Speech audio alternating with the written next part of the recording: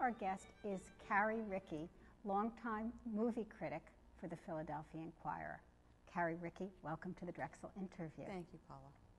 Carrie, you grew up in LA and you went to college in San Diego, but you have been working at the Philadelphia Inquirer since 1986.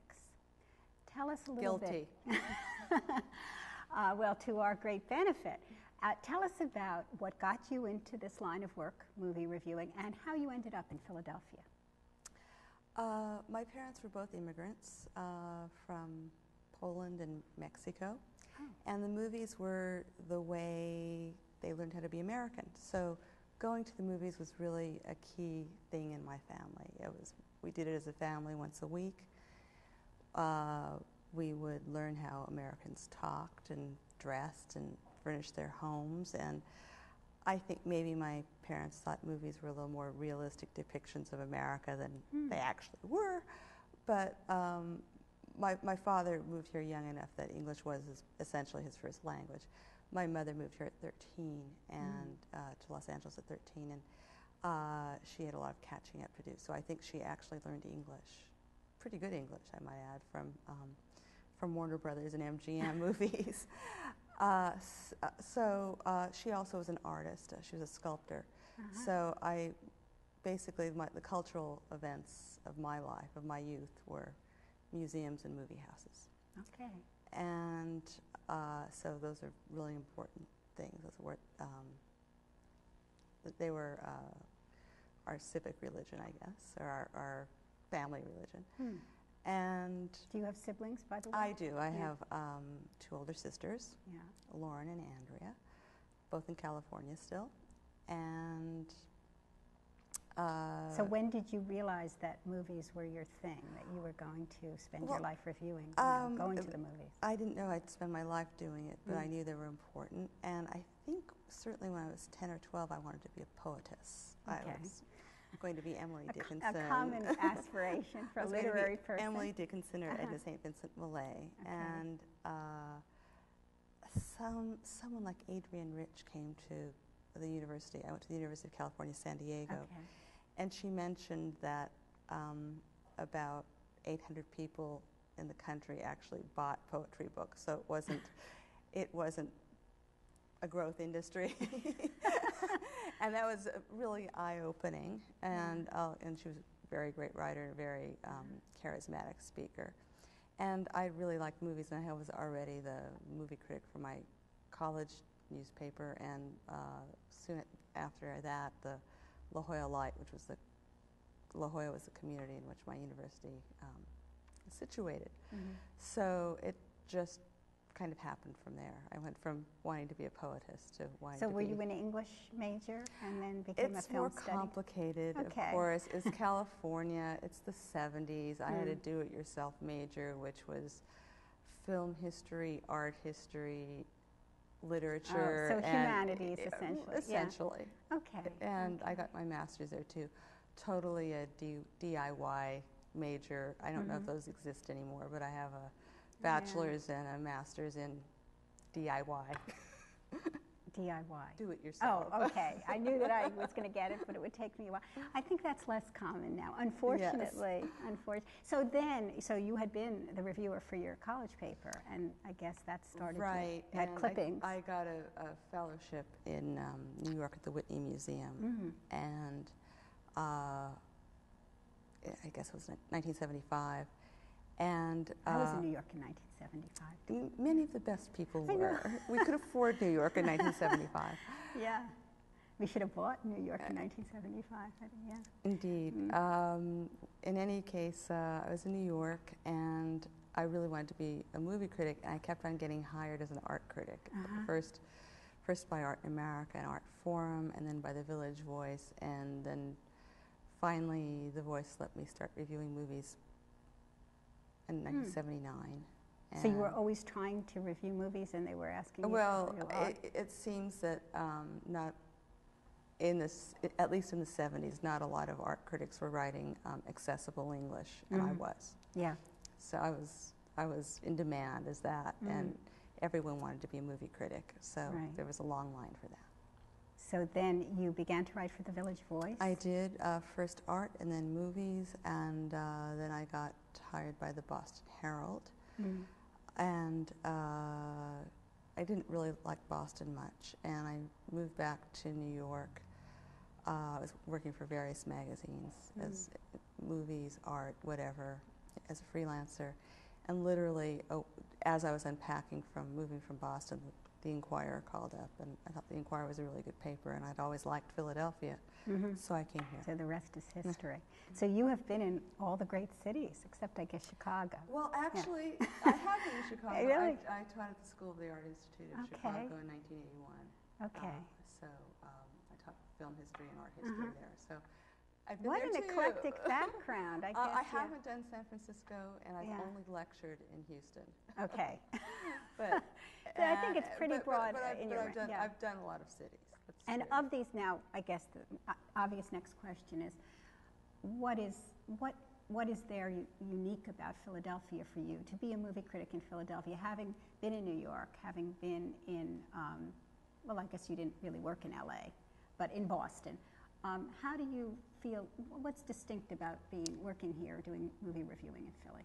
Well, that's I guess two questions. One is doing movie reviewing in Philadelphia, and I will say that aspect of my life, Philadelphia is blessed in that it has a really wonderful art house community.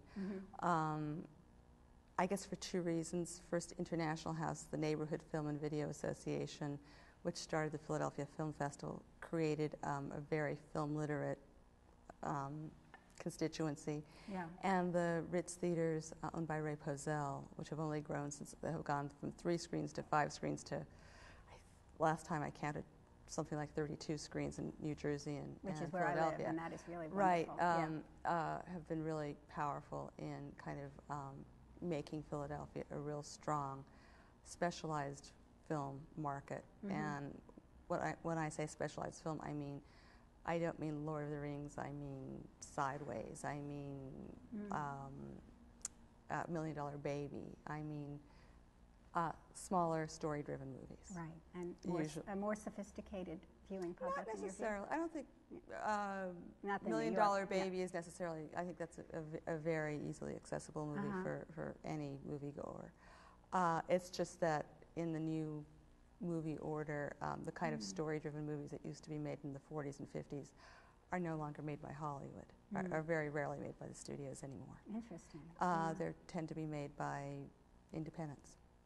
So that's part one of your question. Part two is, so the film life in Philadelphia is very wonderful, and having lectured on film in various cities in the country, I can tell you that in New York, when you talk about a movie, the questions afterwards are basically, who do you need to know?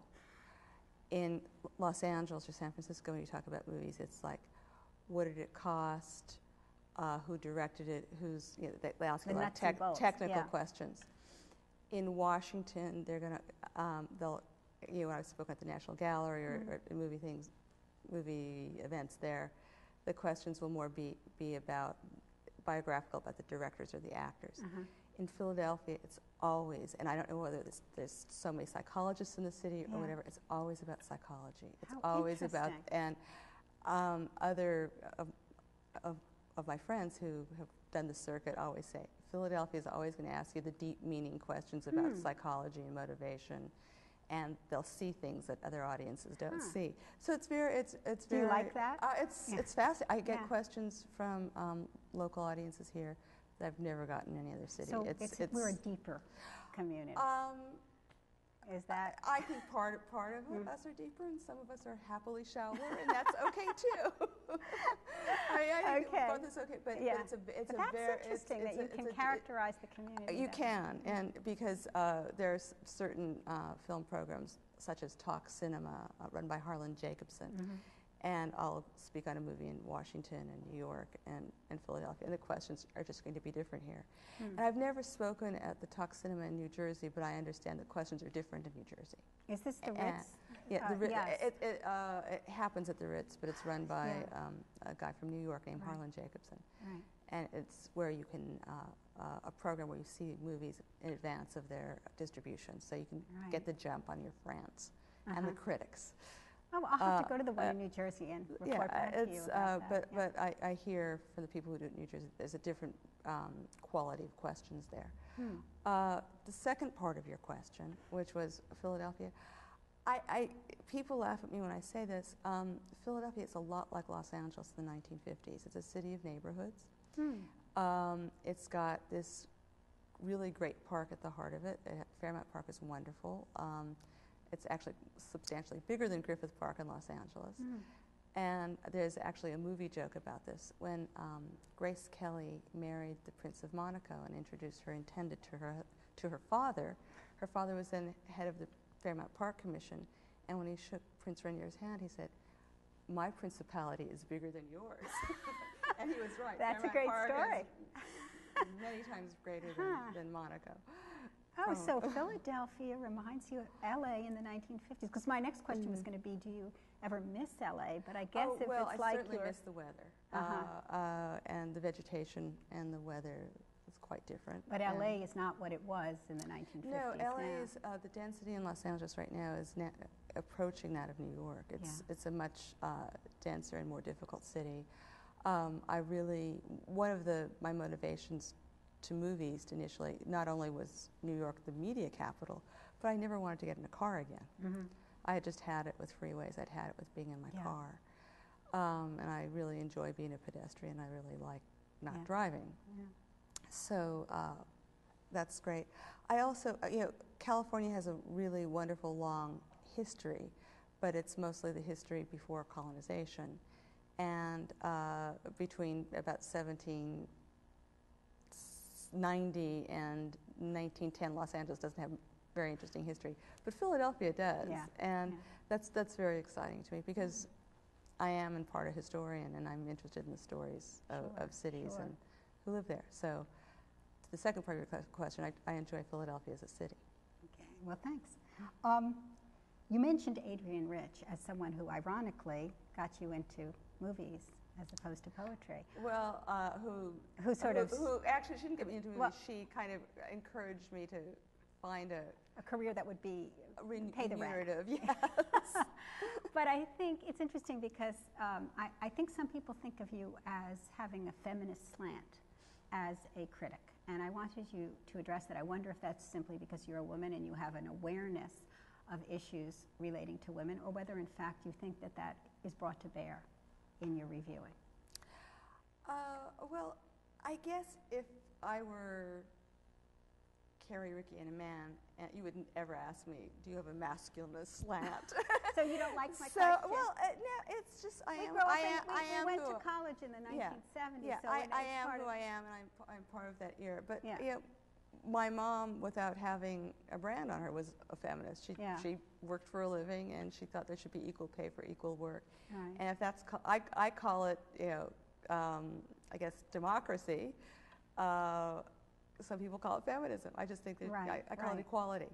Right. And, well, I'm thinking of a recent column that you wrote about how few women were named in the favorite movie star poll, only Julia Roberts, and it irritated you. It did. And well, because it irritates me for 10 different reasons. And let's explain to the listeners that every year the Harris organization does a poll, who's your favorite movie star? And it used to be that in 1980 there was 4 women on it. There was Jane Fonda, there was Sissy Spacek, there was, I can't remember the other women on it, but there were Barbara Streisand, Jessica Lange, I think. So there were 4 out of 10 were women, and there was there was men and women on the list. But since about 1985, it's been like all men and 1 woman, and the woman usually is Julia Roberts. Occasionally it will be Sandra Bullock. And that irritates me because the people on that list tend to, because they get that vote and they're in the public consciousness, they are